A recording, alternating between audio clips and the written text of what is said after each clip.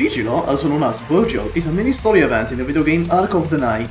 Here's the shop, it's so dry and gives you so little, the only real thing of importance is Wolf's tummy, but buy everything in it anyways. Here's VA1, the shield bros from chapter 7 are back, and one has to die, but it's a sacrifice I'm willing to make. Besides that, the stage is really easy, ignore the fact I used shotgun. You could use VA2 to cure insomnia, since it's so damn boring.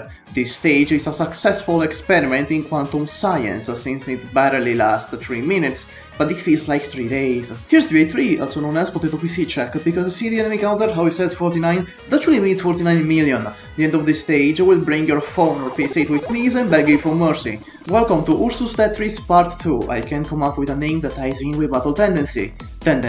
If you played Integrated Strategies 1, this will trigger your PTSD, just like the actual girls.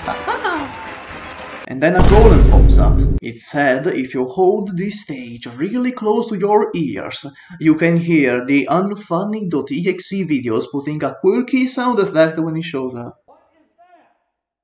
What the fuck is that? Yeah, it's rewind time.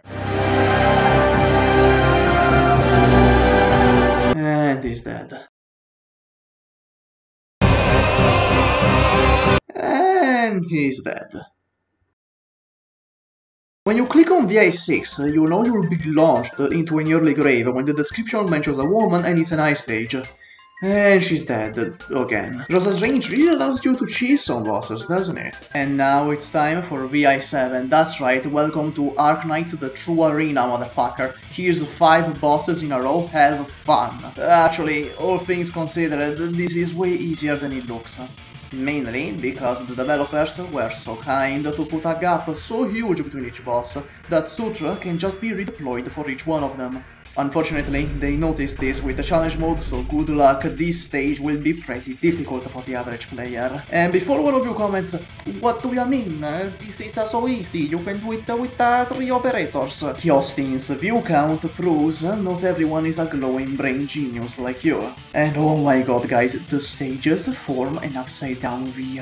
Like, how cool is that? Oh, and also there's a story or something, I don't know, I didn't read it. And it will